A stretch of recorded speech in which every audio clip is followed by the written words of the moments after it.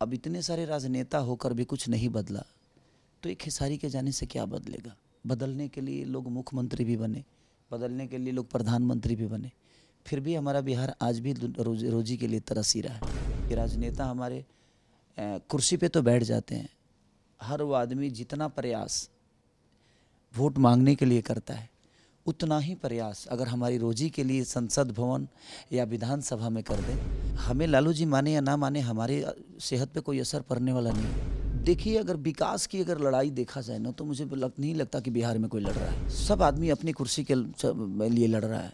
अगर विकास के लिए लड़ाई होती तो इतना उलटफेर नहीं होता। नरेंद्र मोदी जी के विश्वास में दुनिया की उनको बड़ा भी बनाया, गुजरात की जनता ने उनको अपना प्यार आशीर्वाद दिया, तो आज देखिए गुजरात में कितनी सारी चीज़ें। आज भी वही सोच है अपने बिहार में, वही पुरानी सोच, वही 60 साल के हमारे बुजुर्ग चाचा जीत रहे हैं, और उनके सोच में हमारा आज का जनरेशन है ही नहीं। बदलाव के लिए जिम्मेदारी लेनी पड़ेगी। क्या बोला जी, मेरे बदलने से कुछ बदलता नहीं है। एक आदमी से ही शुरुआत होती है। नहीं, शुरुआत होती है, लेकिन मुझे लोगों ने नेता बनने के लिए नहीं चुना है। पनोरमा ग्रुप, जो सोचता है वो करता है। आपके अपने सपनों का आशियाना। तो मेरे साथ हैं भोजपुरी फिल्मों के सुपरस्टार खेसारी, जो किसी परिचय के मुताज नहीं हैं। आज पटना में हैं, अपने फिल्म का प्रीमियर शो करने आए थे। कैसा, आपने तो ठीक है बनाया है फिल्म, आपको पता है कि क्या बनाया है, लेकिन फिल्म में दर्शक के साथ बैठ के, पत्रकारों के साथ बैठ के फिल्म देखने का कुछ और मतलब होता है। मैं आप लोगों के साथ सिनेमा देखने का जरिया यही था कि जो एक भोजपुरी पे दाग लगी हुई है अश्लीलता का, उसको मिटाना बहुत ज़रूरी है। तो जब तक हम सब मिलकर देखेंगे नहीं और किसी भी बेहतर चीज़ को हम सराहेंगे नहीं, तब तक बुरी चीज़ें कम नहीं होगी। राम की चर्चा ज़्यादा नहीं होती तो रावण हावी हो जाता। रावण ज़रूरी है, बट मुझे लगता है कि राम की चर्चा से ही हम दुनिया को सीख दे सकते हैं। तो सब अगर राम की चर्चा करेंगे तभी जाके हम अपने आप को राम की तरह बना पाएंगे। सिर्फ एक आदमी के अंदर बुराई ही नहीं होती है, तो वो बहुत ज़रूरी था। इसलिए मैं वहाँ भी पत्रकारों के साथ ही देखा। कल मैंने मुंबई में देखा सिनेमा, जिसमें मैं था, मेरी बेटी थी, मेरा बेटा था। अब बंगला है तो घर अकेला छोड़ के बीवी नहीं आ पाई, लेकिन कल वो देखेंगे सब लोग। तो एक बेहतर सिनेमा करके मुझे भी लगा कि मैंने अपने जीवन में कुछ बेहतर प्रयास किया है।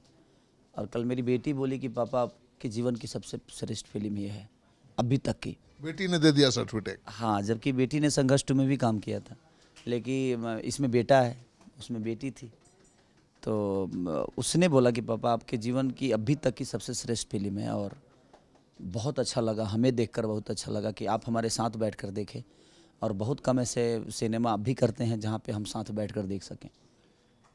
तो मुझे ये कम्प्लीमेंट उसका बहुत प्यारा लगा। और पूरी फिल्मों में आपने कहा कि अश्लीलता, गाने में अश्लीलता को लेकर बदनाम है, तो इसका क्रेडिट भी तो आप गायकों को ही जाता है ना? बिल्कुल बिल्कुल जाता है, हम सबको जाता है। इसमें दोषी हम सब हैं, लेकिन अगर हम कुछ बेहतर करने की कोशिश कर रहे हैं, भूल सुधार रहे हैं, हाँ, जो उस भूल को अगर सुधार रहे हैं, तो हमें लगता है कि सबको आकर उस चीज़ को प्रमोट करना चाहिए कि नहीं, हमारे आर्टिस्ट ऐसे भी कर सकते हैं अगर कराने वाला बेहतर हो। तो कभी कभी हमारी मजबूरियां हो जाती हैं कि कुछ लोग कहते हैं कि नहीं भाई, हमें यही करना है, हम ये करना चाहते हैं। कितने को टारेंगे? 100 में से 10 लोग, 5 लोग ऐसे आते हैं जिनमें से बेहतर चीज़ आती है। प्रोड्यूसर का भी दबाव रहता होगा? प्रोड्यूसर डायरेक्टर का भी दबाव रहता है कभी कभी कि नहीं, हमें ऐसे गाने चाहिए, हमें ये चाहिए सर, हमें बेचना है, हमने डील कर लिया है और आपको साइनिंग दिया है, ये वो दुनिया जहाँ। नहीं चाहते हुए भी कुछ करना नहीं पड़ता। चाहते हुए भी कभी कभी मनोरंजन के लिए लोगों के चीज़ के, हाँ भाई चलो ये भी एक हो गया, तो आदमी कभी कभी कर जाता है। लेकिन एक बेहतर फिल्म मेरे नसीब में आई, ये मेरा लक है। और एक कलाकार होने के नाते मैंने कोशिश की है कि हर रोल को कम से कम 4 से 5 उसमें कैरेक्टर है मेरे, और सबको मुझे जीना है और सबको अलग वेरिएशन दे के जीना है। कभी बाप, कभी पुलिस वाला, तो कभी दादा, तो कभी मैंने, तो बहुत सारी चीज़ें जो वेरिएशन है ना, और उस हर बॉडी लैंग्वेज में मुझे वेरिएशन देना पड़ा। हर रोल में भी आप लगते हैं, जैसे दादा बनते हैं तो दादे लगते हैं, हीरो बनते हैं तो हीरो ही लगते हैं। आखिर हर रूप में आप कैसे खपते हैं भाई? देखिए, कलाकार को पानी की तरह ही होना चाहिए, ताकि वो अगर दारू में मिले तो दुनिया को नशा दे दे, अगर वो गंगा जल में मिले तो भगवान शिव पे चढ़ जाए। तो एक कलाकार जो होता है ना, वो एक पानी की तरह अगर नहीं होगा तो फिर वो कलाकार नहीं है। जीवन में हम कलाकार तभी बेहतर हो पाते हैं जब हम हर रोल को अदा कर पाते हैं, क्योंकि हमारे अंदर एक पिता भी है, हमारे अंदर एक, हर आदमी के अंदर एक पिता होता है, एक बेटा होता है, एक पोता होता है, हर आदमी के अंदर वो सारी चीज़ें होती है। बस उसको आपको पर्दे पे उतार देना है और उस पल को जी लेना है, वही तो कलाकारी है। नहीं तो खेसारी तो भोजपुरी फिल्मों के सुपरस्टार हैं। अगर हिंदी फिल्मों के होते तो अरबों में खेलते जैसे कलाकार आप हैं, तो आपको कोई पछतावा नहीं होता है कि भाई हम तो यहाँ 10 करोड़ 20 करोड़ में ही सिमटे हुए हैं, हिंदी फिल्म बनाते तो 100 करोड़ की फिल्म बनती, 200 करोड़ की बनती, आप उस लायक हैं भी? देखिए, आज हमें बच्चन साहब गोद ले लें तो दुनिया मुझे जान जाएगी, हम अरबों के मालिक ज़रूर हो जाएंगे, लेकिन मंगरू यादव ने जो मुझे गोद में खिलाकर बड़ा किया है, उस माँ ने जो मुझे दूध पिला के बड़ा किया है, वो दुनिया के सबसे संपत्ति से ऊपर है और हर वो उस खुशी से ऊपर है। तो मेरे लिए मेरा पिता और मेरी माँ मेरी भोजपुरी है। मेरी पहचान अगर हम आप जैसे पत्रकारों के सामने दिग्गज शब्दों के साथ आप मुझे प्रमोट करते हैं, तो आप जैसे लोगों के सामने अगर बैठने की ताकत और क्षमता अगर मिली है तो मुझे भोजपुरी से मिली है, भोजपुरी के जनता के वजह से मिली है। तो मैं ऐसा कभी ये फील नहीं किया कि यार मैं हिंदी में चला जाता। ठीक है, वो एक ज़रिया हो सकता है अपनी पहचान को बड़ा करने के लिए, लेकिन जीने का ज़रिया जो है हमारा, वो हमारी भोजपुरी ही है। इसीलिए कोशिश और प्रयास यही है कि भोजपुरी कैसे बड़ी होगी। हमें तो भोजपुरी के लोगों ने बड़ा कर दिया, बट हमारे ऊपर इतनी बड़ी जिम्मेदारियां जो दी हैं, उस जिम्मेदारियों के साथ अगर हम नहीं चलेंगे और भोजपुरी को ही अगर हम गड्ढे में लेके जाएंगे, तो मुझे लगता है कि फिर ये जनता खेसारी को माफ़ नहीं भोजपुरी के तो बहुत बड़े बड़े स्टार हुए और राजनीति में भी गए, एक मुकाम भी हासिल किया, लेकिन भोजपुरी फिल्म को प्रमोशन के लिए कुछ नहीं किया। ये उनका विषय है। शायद उनको लगता होगा कि उनकी पारी ख़त्म हो गई तो भाई हम किसी को क्यों, भोजपुरी से उनको लेना देना है नहीं। अगर लेना देना होता तो मुझे लगता है कि भोजपुरी आपकी 8वीं अनुसूची में आ गई होती। अगर उनको लेना देना होता तो अब तक 2000 से 3000 थिएटर हमारे बढ़ गए होते। उनको लेना देना होता तो हमारी सिनेमा का हाल ऐसा नहीं होता। एक सेंसर बोर्ड पास हो गया होता अब तक भोजपुरी की अश्लीलता के लिए। मैं भी कह रहा हूँ, कल चल देखिए, नियम अगर आप लगाइएगा तो मुझे लगता है कि फॉलो तो आज नहीं तो कल दुनिया कर ही लेगी। तो वो सारी चीज़ें जो है भोजपुरी से जाने के बावजूद भी वो लोग भोजपुरी को शायद मुझे लगता है कि या तो भूल गए हैं और नहीं तो भोजपुरी को उन्होंने दरकिनार कर दिया। लेकिन देखिए, आने वाले समय में चीज़ें होगी, सरकार को समझ में आएगा कि नहीं, इंटरटेन भी एक दुनिया ऐसी है जहाँ पे हम लोगों को रोज़गार दे सकते हैं। आपके जो फॉलोअर्स हैं वो भी चाहते हैं कि आप राजनीति में आएँ, एक बड़ा मुकाम हासिल करें। आप कई बार मांग भी उठी है और कई बार आया भी कि भाई आप आ जाएंगे राजनीति में, चुनाव लड़ेंगे। किसी चीज़ को बदलने के लिए वहाँ जाना ज़रूरी है, लेकिन मेरा जो विषय है, मैं भोजपुरी में हूँ और मैं भोजपुरी को बदलना चाहता हूँ, भोजपुरी को बड़ा करना चाहता हूँ। अब इतने सारे राजनेता होकर भी कुछ नहीं बदला तो एक खेसारी के जाने से क्या बदलेगा। बदलने के लिए लोग मुख्यमंत्री भी बने, बदलने के लिए लोग प्रधानमंत्री भी बने, फिर भी हमारा बिहार आज भी रोजी के लिए तरस ही रहा है। हम सब ने मिलकर लोगों को कुर्सी तो दे दी, साम्राज्य तो दे दिया, एक तख्ता तो दे दी, बट हम आज भी वही हैं। हम नहीं बदले, उनको हमने बदल दिया बट वो हमें नहीं बदल पाए। हमें आज भी गुजरात जाना पड़ता है, हमें आज भी कलकत्ता जाना पड़ता है, आज भी। तो हमने तो उनको सोच के बड़ा बना दिया, बट उनके सोच में कभी हमारे बिहार के लोगों के लिए थोड़ी सी भी दया नहीं है कि लोग अपने परिवार को छोड़ के और दीपावली के लिए आने के लिए टिकट कटाना पड़ता है और धक्के खा के आना पड़ता है। अगर पापा बीमार हो गए तो दुनिया को सहारा लेनी पड़ती है, खुद से कभी पापा को लेकर नहीं गए। अगर रोजगार होता हमारे बिहार में तो हम अपने पापा के दुख सुख, अपने माँ के दुख सुख, अपने पत्नी के दुख सुख, हमारा बच्चा पढ़ रहा है नहीं पढ़ रहा है, कम से कम हम ये देख तो पाते। अगर हम यहाँ रह के अपने रोजी कमा पाते तो, अगर हमें रोजी मिलती तो ये विषय तो है बाबा। बट हम एक अभिनेता होने के नाते और एक कलाकार होने के नाते मैं अपने कला क्षेत्र में बेहतर करने की कोशिश कर सकता हूँ। मेरी जगह वो है ही नहीं। ये तो हमारे राजनेताओं का विषय है कि राजनेता हमारे कुर्सी पे तो बैठ जाते हैं। हर वो आदमी जितना प्रयास वोट मांगने के लिए करता है, उतना ही प्रयास अगर हमारी रोजी के लिए संसद भवन या विधानसभा में कर दें, उतना ही आवाज़, जितने आवाज़ से वो भाषण देते हैं हमारे बेहतर के लिए स्टेज पे, उतना ही ज़ोर से, उतना ही ताकत से, उतना ही ऊर्जा के साथ अगर वो संसद भवन में हमारे रोजी के लिए बोल दे तो आज नहीं तो कल चीज़ें तो हो ही जाएगी। आपको तो लालू जी भी बहुत मानते हैं, तेजस्वी यादव बहुत मानते हैं, मतलब आप भी उनको छोटे भाई की तरह प्यार देते हैं, उनसे क्या उम्मीद लगाए हुए हैं? हमें लालू जी माने या ना माने हमारे सेहत पे कोई असर पड़ने वाला नहीं है। उनको मानना चाहिए बिहार को जनता को, उनको प्यार करना चाहिए। उनका बेटा हर वो आदमी है, सिर्फ खेसारी, तेजस्वी और तेज प्रताप ही नहीं, बल्कि मुझे लगता है कि पूरा बिहार उनका बेटा है। पूरे बिहार के बेरोजगारी उनकी कमजोरी है, चाहे वो नीतीश चाचा हो चाहे लालू चाचा हो, दोनों मेरे अजीज हैं, दोनों मेरे गार्जियन स्वरूप हैं। मैं उनसे बहस नहीं कर सकता और ना ही मैं उनके बारे में कोई टिप्पणी कर सकता हूँ, क्योंकि मेरे संस्कार में ऐसा नहीं है कि मैं किसी के लिए किसी को बोल दूँ। लेकिन उनको तो उनके लिए कहा जाता है कि अपना परिवार ही सब कुछ है। पप्पू यादव को रोकने की कोशिश की गई, अब देखें निर्दलीय चुनाव लड़ना पड़ा, जीत भी गए। देखिए, अगर विकास की अगर लड़ाई देखा जाए ना तो मुझे नहीं लगता कि बिहार में कोई लड़ रहा है। सब आदमी अपनी कुर्सी के लिए लड़ रहा है। अगर विकास के लिए लड़ाई होती तो इतना उलटफेर नहीं होता। आपको वोट मांगने की ज़रूरत है। मैं बेहतर गाना देता हूं तो लोग सुन लेता है, हमें अपील नहीं करना पड़ता है।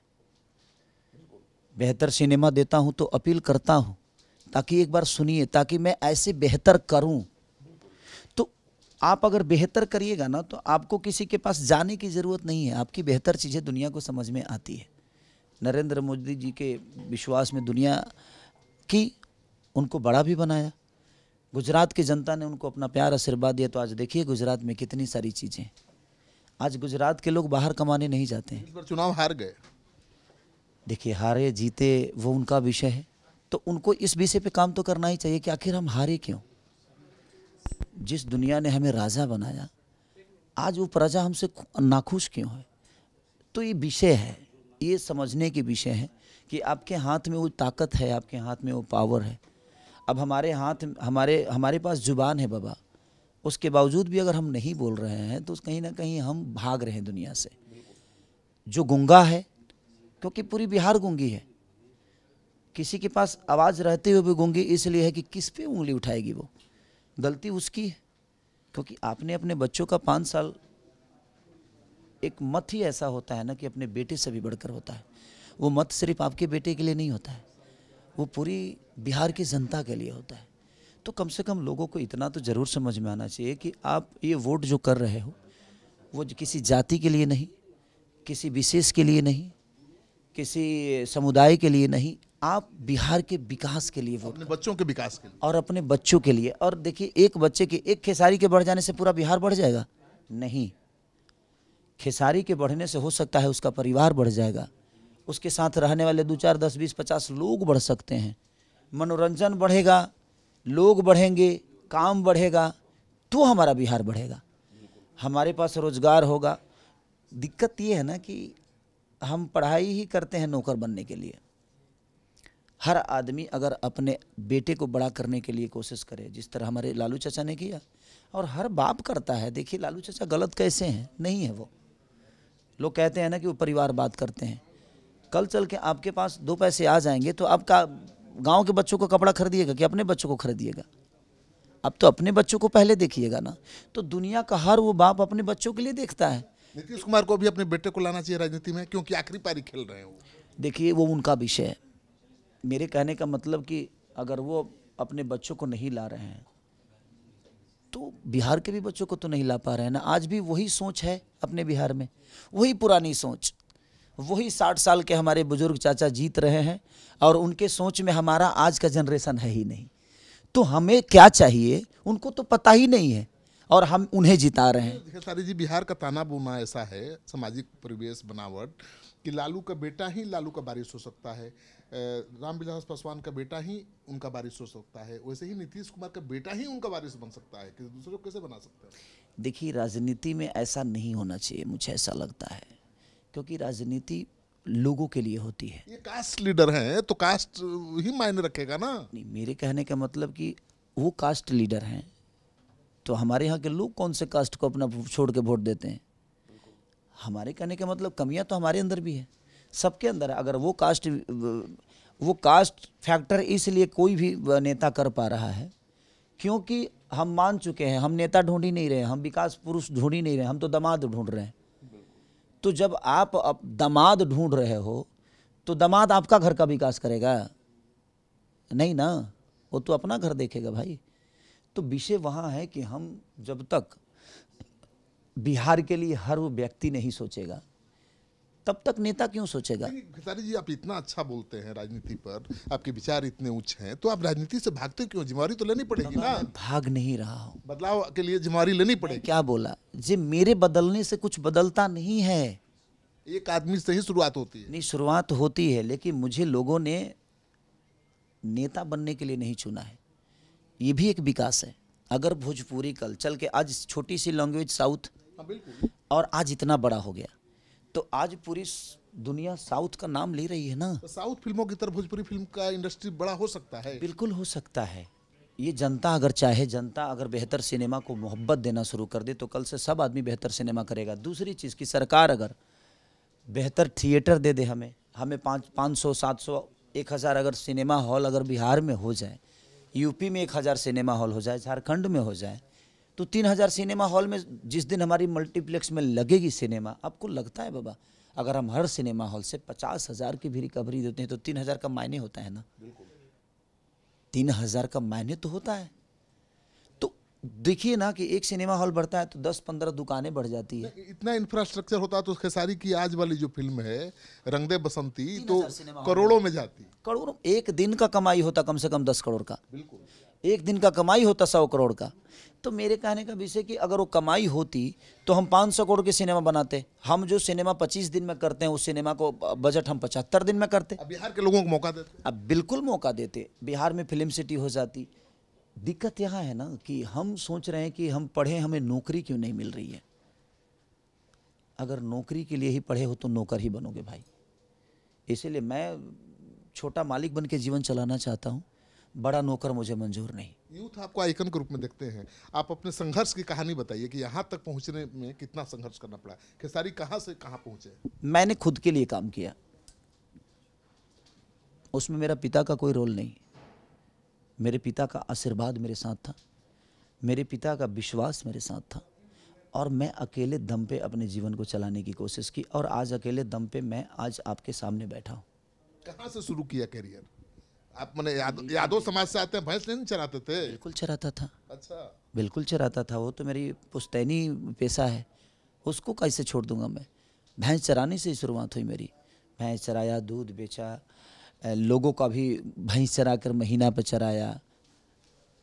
वो दुनिया का हर वो व्यक्ति परिश्रम जो करता है, जैसे एक पेड़ को बड़ा होने में तूफान, हवा, बहुत सारी चीज़ें होती है, लेकिन वो अगर मजबूत है, अपने आप को खड़ा रखा है तो आज बड़ा हो जाएगा वो। तो गिर के खड़ा होना, और कोई भी दुनिया का बाबा गरीबी जो है ना वो पाए नहीं है। मुझे लगता है कि गरीबी जैसा अवसर इस धरती पे कुछ है ही नहीं। आप गरीब हैं तो आपको अमीर बनने का अवसर भगवान दिया है, बन सकते हो तो बन जाओ। लेकिन अगर आप गरीबी को बोलोगे यार मैं गरीब हूँ, मैं गरीब हूँ, तो भगवान बोलेगा कि तू गरीब ही रह भाई, तू अमीर कब बनेगा, तुझे अवसर दिया हूँ। आज बच्चन साहब का बेटा कितना भी अमीर क्यों ना हो जाए, वो बच्चन साहब से कई गुना पैसे ज़्यादा कमा ले, बच्चन नहीं बन सकता। बच्चन नहीं बन सकता। नहीं, खेसारी का बेटा के लिए ही आसान है फिल्म में आना जाना, हाँ। लेकिन वो खेसारी नहीं बन सकता। खेसारी नहीं बन सकता, खेसारी से बेहतर बन जाएगा। लेकिन खेसारी जिस परिवेश में अपने जीवन को चलाया है, इसके कर्म तो हमेशा ध्यान रखेंगे लोग कि खेसारी भैंस चरा के आया था यार, खेसारी ने लिट्टी चोखा बेचा था, खेसारी लोगों के घर पे झाड़ू पोछा किया था। खेसारी को ब्रेक कैसे मिला है फिल्म में, गाने में? ये मैंने आया कहाँ से आइडिया? ये आइडिया मैं शुरू से, जैसे मैं झलकुटन ब्यासी करने वाला आदमी था, मैं लोकगीत का गायक ही नहीं था। धीरे धीरे चीज़ें होने लगी, दिल्ली गया, पापा के साथ लिट्टी बेचने लगा, गुड्डू रंगीला जी, राधे श्याम रसिया, बहुत सारे कंपनियों में मैं झाड़ू पोछा नौकर, ताकि मेरा एक कैसेट हो जाए, बट होता नहीं था। लकली एक कैसेट मैंने 12,000 में अपना पेमेंट लगा के गाया, लिट्टी चोखा बेच के, बट फ्लॉप हो गया। फिर मैंने कैसेट गाई, फिर फ्लॉप। 3 कैसेट मेरे फ्लॉप हुए। फिर चौथा कैसेट थोड़ा बहुत चला, 5वां कैसेट से मेरा थोड़ा कंपनी प्रोजेक्ट होने लगा। मुझे पैसा लगाना नहीं पड़ता था, बट मुझे कैसेट खरीदना पड़ता था लोगों के पास डिस्ट्रीब्यूट करने के लिए, बांटने के लिए। और अगर मैंने डिस्ट्रीब्यूटर को दे दिया तो वो पैसे देते नहीं थे। तो समझ लीजिए कि आप अगर 20 कैसेट दे दिए तो वो 5 कैसेट के पैसे आपको दे देंगे, बट 15 कैसेट के नहीं देते थे। तो उनका अपना विषय था। बट धीरे धीरे वही प्रोसीजर मुझे बड़ा किया बाबा। आज मैं लोगों का सम्मान भी कर पाता हूँ ना, तो मुझे लगता है कि मैंने लोगों के बीच से आया हूँ, इसलिए मुझे लोगों का दर्द पता है, लोगों की मानसिकता पता है, लोगों के कष्टों में रहा हूँ मैं खुद कष्ट सहा हूँ, इसलिए मैं शायद लोगों का, बड़े बुजुर्गों का सम्मान कर पाता हूँ। हो सकता है मेरा बेटा पता नहीं कर पाएगा कि नहीं, क्योंकि उसने ना ही गरीबी देखी और ना ही उस परिवेश से वो बड़ा हुआ है। उसको परिवेश सिर्फ खेसारी लाल यादव दिए हैं, और वो अपने बाप को बढ़ने के बाद देखा है, और अपने बाप को डिफेंडर में देखा है, बाप के संघर्ष को नहीं देखा है। बाप के संघर्ष को उसने नहीं देखा है। तो शायद मेरा बेटा पता नहीं, भगवान जाने, लेकिन अगर मेरे अच्छे कर्म है तो मेरा बेटा भी गलत नहीं हो पाएगा, क्योंकि हमारे भोजपुरी में कहावत है कि बढ़े पुत्र पिता के धर्म में, खेती उपजे अपना कर में। अगर आपके कर्म अच्छे हैं तो आपका बेटा कभी गलत नहीं हो सकता। और आने वाले समय में क्या होगा मुझे पता नहीं। रोज़ जीता हूँ रोज़ मरता हूँ, आ जाइए। और रोज़ जीता हूँ रोज़ मरता हूँ, और बस उठता हूँ तो भगवान से ही प्रार्थना करता हूँ कि भगवान आज का दिन अच्छा रखना। तो खेसारी तो मतलब भोजपुरी फिल्मों में क्या होता है, हीरो भी तोंद वाला होता है, हीरोइन भी तोंद वाली होती है। खेसारी बहुत मेंटेन किए हुए हैं। आपकी फिल्म में हीरोइन भी बहुत फिट दिख रही है। ये ट्रेंड बदल रहे हैं क्या? देखिए, ट्रेंड नहीं बदलता है, आप बदलते हैं, दुनिया बदलती है, तो बदलना आपको ही पड़ेगा, नहीं तो फिर ये दुनिया ऑप्शन तो कमी थोड़ी है। तो हमें लोगों को प्रूफ करना है। आज की जनरेशन जब हम साउथ की फिल्में देखते हैं, बाकी रीजनल सिनेमा या हिंदी देखते हैं, हॉलीवुड देखते हैं, तो मुझे लगता है यार हम बहुत पीछे हैं। हिंदी से तो साउथ की फिल्में मुझे अच्छी लगती हैं। हाँ, वही चीज़ें कह रहा हूँ बाबा। तो हमें लगता है कि हम बहुत पीछे हैं, तो हम अपने आप को फिट तो रखें। लोगों को देखकर आदमी सीखता ही है ना, तो हम भी सीखें और कोशिश किए, और हमेशा कोशिश करते हैं। अब थके हुए हैं, ज़्यादा सवाल नहीं करेंगे। आखिरी सवाल, इस फिल्म की कहानी क्या है? जो एक सैनिक की कहानी है, एक फौजी परिवार की कहानी है कि एक फौजी परिवार अपने जीवन को कैसे चलाता है। एक परिवार की जो शहादत होती है वो कितनी बड़ी होती है, उसके बावजूद भी वो खड़ा रहता है। और इमोशन जहाँ तक, जब आप सिनेमा देखेंगे बाबा तो आपको पता, और आपकी प्रतिक्रिया मैं परसों आपको फ़ोन करके मैं कल देखूंगा खुद। बिल्कुल देखिए, और आप बताइएगा कि बाबू आपने क्या किया है, भोजपुरी बदल रही है या भोजपुरी को और बदलने की ज़रूरत है। चलिए, तो आप सुन रहे थे खेसारी को। कितने सहज और सरल हैं खेसारी। जितना बड़ा नाम उतना ही सहज हैं और मिलनसार हैं, सबका आदर और सम्मान करते हैं। यही बात है कि खेसारी कुछ खास लगते हैं।